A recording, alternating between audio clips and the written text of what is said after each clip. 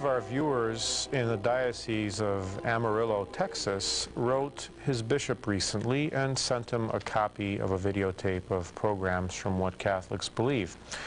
We'd like to deal with the bishop's response, which we have with us today, because he perhaps raises many issues which are in your minds, or perhaps which many people have addressed to you. I'm Julius Smetona. This is What Catholics Believe. With me today are two priests who celebrate the traditional Latin Mass exclusively and who have remained loyal to the traditions of the Church. Father Clarence Kelly, Superior of the Society of St. Pius V and Spiritual Director of the Daughters of Mary, a congregation of traditional Roman Catholic sisters in Round Top, New York.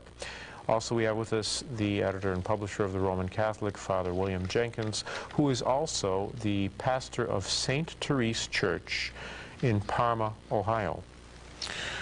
Reverend Fathers, we received this letter from Bishop Leroy Matheson, Leroy T. Matheson, from the Diocese of Amarillo, Texas, and he wrote to one of our viewers as follows. I have finally been able to view the videotape and read the material you sent me. You ask me if we have two Catholic churches, and you also ask me to respond to the questions the priests on the videotape are talking about. So I will give you the first question the bishop responds to. He says, first, do we have two churches? One, in quotes, one that is a post-conciliar and one that is true Roman Catholic, unquote. The answer is no. The Church is always one, holy, Catholic, universal, and apostolic. Christ said he will be with the Church until the end of time, and the gates of hell will not prevail against it. The priests in the videotape belong to a schismatic church, that is, a church that has broken away from Rome and who are in disobedience to the Holy Father, the successor of St. Peter, whom Jesus selected to be the head and foundation on which he built his church. The first thing is that one may determine whether he has or has not broken away from Rome on the basis, first of all and supremely, of what he believes. In other words, does he believe what the Roman Catholic Church believes? Does he believe what the Roman pontiffs have infallibly defined? And I think if you examine what we believe and you examine what is preached, what is taught, what is professed in the post-Vatican II Church, you will find that what we believe is what the popes taught, and what they believe is what the popes have condemned. With regard to the question of authority, certainly if you have an undisputed pope on the chair of Peter, then you are obliged to submit to his authority. But it is possible, it is not contrary to Catholic teaching, as this gentleman suggests. I think he signed the letter Leroy. That's right, he signed it Leroy. As he suggests. Yeah. It is not contrary to the teaching of the Catholic Church to say that in a given instance there is objective reason to believe that a particular pope either is a doubtful pope or he is no pope at all. We have had cases in the history of the Church, the case, for example, of St. Catherine of Siena, St. Vincent Ferrer. St. Catherine of Siena favored Pope Urban VI. St. Vincent Ferrer favored Clement VII. They were two men who reigned at the same time.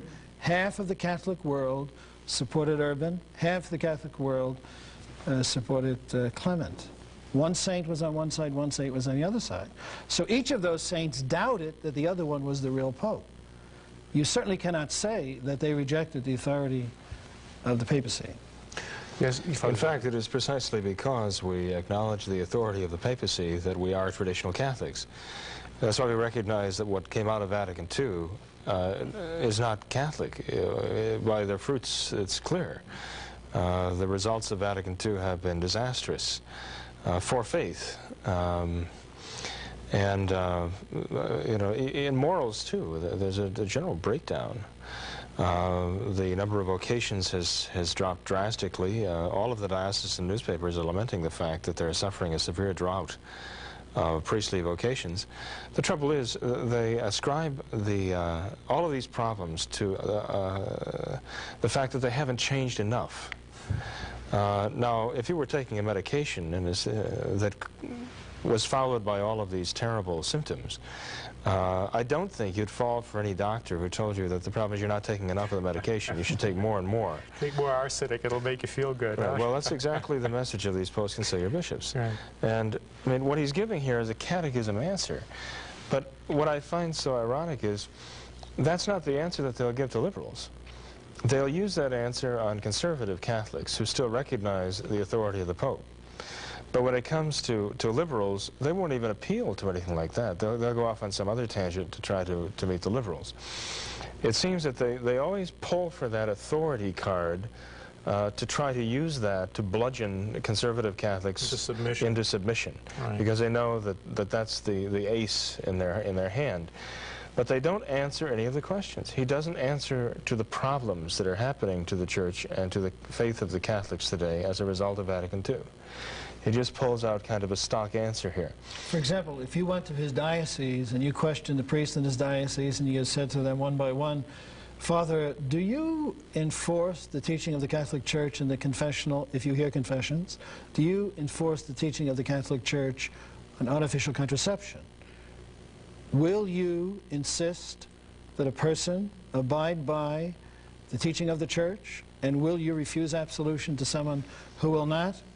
Or do you say to them, follow your own conscience? The answer that you will invariably find is that they will point out that the best way is to go without it, but you're a mature person, you're an adult, you can make up your own mind, you can follow your own conscience. Then if you say to them, but what about the popes? Don't the popes condemn that? They will say, oh, well, they're speaking as theologians then. They're not speaking with authority. You invariably find that.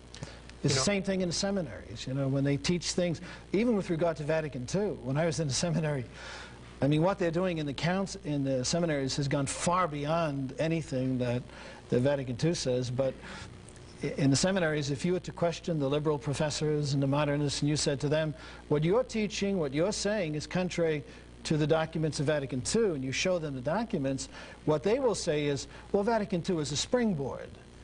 But if you don't want to go along with their reforms, they say to you, you're against Vatican II. It's interesting, the next point, Bishop Matheson, I don't know how the name is pronounced, he raises, I believe, is theologically unsound. He says, that is the basic fact, that you're disobedient. Then he goes on to say, to try to maintain that Pope John Paul II is not the real Pope is to deny the Holy Spirit the, quote, unforgivable sin, unquote, as Jesus described blasphemy against the Holy Spirit. It's absurd. And quite frankly, what it reveals is, it really reveals a kind of a desperate attempt to sweep under the rug some very serious concerns of priests and people about the changes that have taken place. To suggest that it is a sin against the Holy Ghost to question whether or not a particular individual is the Pope would make St. Vincent Ferrer guilty of this sin against the Holy Ghost, but St. Vincent Ferrer is a canonized saint of the Catholic Church. So either he was so blinded in a kind of rage, perhaps, when he wrote that letter, or he doesn't understand ecclesiology. He does not understand the teaching of the Catholic Church, which is very possible. I mean, I don't know how old he is. Or the third possibility is that he does understand and that he doesn't have the faith anymore. The next point, as Bishop Matheson proceeds, he talks about the Mass. He said, quote, to maintain, as these schismatic priests do on the videotape, that the Latin Mass formulated by the Council of Trent in the 16th century is the only true Mass, is to fly in the face of reality. The first Mass was celebrated by Christ in Aramaic. Mass was celebrated in Greek during the first several centuries. The Kyrie eleison of the Latin Mass is actually Greek, a remnant of the time when the entire Mass was in Greek, and possibly retained because some folks maintained ideas that the Greek Mass was the only true Mass. As a matter of fact, the entire Eastern Rite section of the Catholic Church never did celebrate Mass in Latin, but in Greek, Lebanese, Arabic, or whatever their native language is. Well, see, here's setting up a straw man and knocking him down, because the question is not really one of language. We do see the value of Latin in maintaining the purity of the faith, but no one is suggesting that the Latin Mass is the only true Mass. The Church has had Eastern rites from the very beginning, and these are all true Catholic Masses. They express the same faith as the traditional Latin Rite Mass. The problem is that the new Mass is not a Catholic Mass. It doesn't express the Catholic faith. It was never intended to by the people who created it. It was created with the idea of being an ecumenical Mass that would be acceptable to non-Catholics who could interpret it in the way that they believe. There were 6 Protestant ministers who were called to the Vatican to review the new Mass before it was issued. And ever since then, the promise that the new Mass held in the minds of its creators has been fulfilled in the way it has served, or I should say, abused the Church and abused the faith of the Catholic people. Everything that has happened since the new Mass came out follows perfectly within the spirit and the teaching of the new Mass. Taking the tabernacle, putting it off to the side, somewhere out of the way, emphasizing the community, experiencing fellowship, where we find Christ in each other now, not Christ in some sacrament, such what the Church used to call the Holy Sacrament, or the Holy Eucharist. This is a total fabrication. This faith that came out of Vatican II. And it is particularly evil because it is designed specifically to replace the Catholic faith, but to sit in the place of the Catholic faith as though it were the Catholic faith. Same with the new Mass. It is designed to replace the holy sacrifice of the Mass. And it is, at best, for any objective observer, an imitation of an Anglican or Lutheran service. And it's a rather poor imitation, because if you were to go into, for example, a high church Anglican community, and you saw the way their minister performed their service, he would do it with considerably more dignity than you would find in the average Novus Ordo church. But it would be impossible to miss the striking resemblance between what is done in a Protestant church and what is done in all of these churches now throughout the country. The very reforms, though introduced by Martin Luther and the Protestant reformers, have been introduced into Catholic churches throughout the whole world. These men are not ignorant. They're not stupid people. These are intelligent men who know about history, men who know about theology. They know all about this. They know all about history.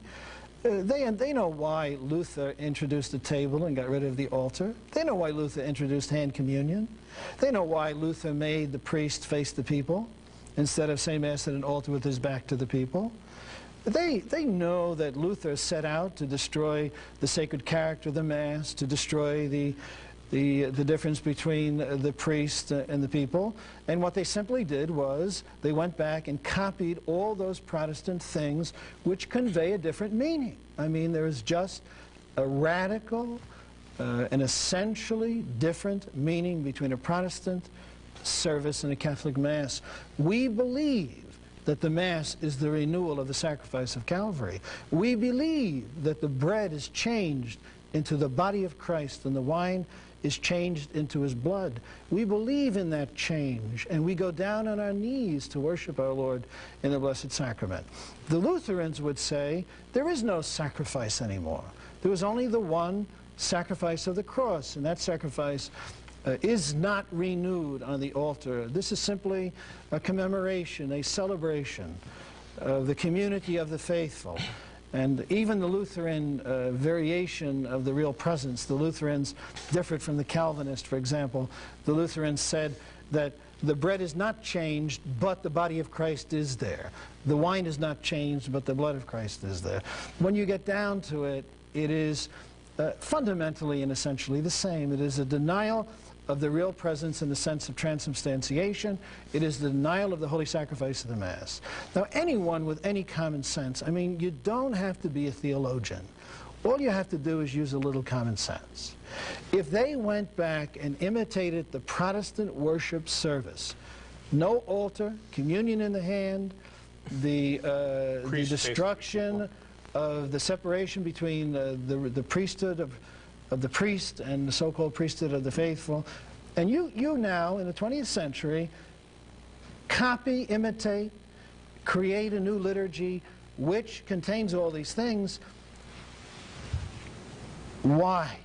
Well, because what they want to do in the Catholic Church, what they did in the Protestant Reformation. Anyone who would say any different is just not being realistic. It's just common sense. I've had Anglican converts tell me that the Anglican communion service is more Catholic than the new Mass that came after Vatican II. You're watching What Catholics... They said that the hierarchy of today's post-conciliar church know their history, but I don't see the evidence of that in this letter, because the bishop says that the Latin Mass formulated by the Council of Trent in the 16th century. Well, actually, the traditional Latin Mass does not come down to us from the 16th century. It was merely codified for the entire Latin rite of the Church at that time. In fact, the Mass that we offer, the traditional Latin Mass, now called the Tridentine Mass, it's a misnomer, but they call it that, comes down to us word for word. The canon comes down to us word for the time of Pope Gregory the Great, about the year 600. So it was formulated word for word already before the year 600. We have sacramentaries going back into the 4th century. Pope Leo the Great, for example. And we find the Mass substantially the same as what Father Kelly and I offer every day of our lives. And so to say that this was a 16th century invention is absolutely false. And it's a conscious attempt, I believe, to make it look as though Paul VI did exactly the same thing. And so there's nothing unusual with what Paul VI did in the 1960s. Well, what Paul VI did in the 1960s in creating a new rite of Mass was completely departure from the Catholic life and all of Catholic history. You know, when he published it, he didn't call it a new rite, he called it a new order. And a new order indicates a complete and radical change. And so even the selection of the words that were used to introduce the new Mass indicate that it was a radical and substantial change from the Catholic way. Here's what the bishop continues. He says... Well, one more thing, Joyce, I'd like to say that Father Jenkins is right. You know, it doesn't seem that he knows his history, but the reformers at the council, they are the ones who knew their history. They knew exactly what they were doing. So we have the intention, we have the production, and we have also the effect. Because when we say that this new liturgy is a copy or an imitation in many ways of what the Protestants did in the 16th century, we can also say that it has produced the same result as the change of liturgy produced in the 16th century. When Martin Luther wanted to turn Catholics into Protestants, he did not get up in the pulpit and say, "My dear brethren, you should be Protestants." What he did was he changed the Mass, and he changed the Mass little by little. He de-emphasized the priesthood. He de-emphasized the doctrine of the Church on transubstantiation. And eventually, the people got used to it. He began to distribute communion in the hand. And eventually, the people became Protestants. That's how it worked. And that is what has happened now. The result of this new Mass, for any honest person to see, is the Protestantization of the Catholic multitude. Catholics today no longer believe, for the most part, in the Catholic faith. In many, many ways, what they believe and what they do is virtually indistinguishable from what others do. So the effect has been produced. The intention was there, the liturgy was produced, and a Protestantization of the Catholic masses has occurred in every single way, with regard to doctrine, with regard to morals, and with regard to worship. And the saddest part of it is that many of these people calling themselves Catholic don't even realize that they don't even have a concept of what the Catholic faith really teaches. If they were to take one of the old catechisms and look through it, to them that would be an alien form of belief. You know, the bishop goes on and he makes this point. He says, "The priests make charges on the videotape that are so ridiculous I am flabbergasted, e.g. that the, quote, bishops are not against abortion, unquote. How they can make such a statement is beyond me. Every bishop I know, from the Pope down to me, is absolutely, unalterably opposed to abortion and have stated so publicly again and again. Where is the evidence for it? I mean, we have had some bishops who've gone out and gotten arrested and protested in front of abortion clinics and marched against it. But those are by far the exceptions. I mean, so exceptional, in fact, that it makes big news when a bishop does anything overt against abortion, takes a stand. Most of the comments are very weak-kneed and almost apologetic, and it's an embarrassment to the Catholic people. Not only that, you have to judge by what a person does, not by what he says. A person could issue all the nice statements, this is bad and that is bad, and then proceed to appoint people who believe those bad things. The proof is in the pudding. What are they teaching at Catholic universities? What are they teaching at Catholic colleges? What are they teaching in Catholic seminaries? That's the proof of the pudding, not sanguine, saccharine type statements giving lip service to one or another teaching of the Church. What do they teach? I know what they teach. I know what they taught in the seminary that I was in. And I'm not talking about 1982. I'm talking about 1970 and 1971. I am the one that was taught, for example, by a professor of moral theology who was trained in Rome, that if a psychiatrist recommended adultery as therapy, he was open to the possibility of that being moral. I was taught that there is no such thing as an objective moral law, and that this includes, in terms of intrinsically evil, abortion, that abortion is not necessarily intrinsically evil. Those are the things that they were teaching back then. I can imagine what they're teaching now. You know, you even have the issue of, if these bishops are really against abortion, why don't they excommunicate Mario Cuomo? Why don't they excommunicate Ted Kennedy? Why don't they excommunicate Jerry Brown? Why don't they excommunicate Father Charles Curran or Bishop Weakland? And on. And on, and on, endlessly, it seems. And you know, what Father Kelly said applies to the next statement the bishop makes here. They say, meaning we say, most priests don't believe in the real presence. Well, actions do speak louder than words, and most priests, it seems, act as though they don't believe in the real presence. Certainly, if someone believed that the host is truly the body and blood, soul, and divinity of Jesus Christ, he wouldn't just have people handing it out at 6 or 7 different communion stations in the church and having people walk away with absolutely no concern for the particles of the host that fall on the floor. And these bishops know that particles of the host are falling on the floor. They know it as well as I do, and they don't care. You know, I was told recently by a priest, an older priest, who has been through quite a few things with regard to the changes in the church, his experiences of women putting what's supposed to be the consecrated host in the glove compartments of their cars.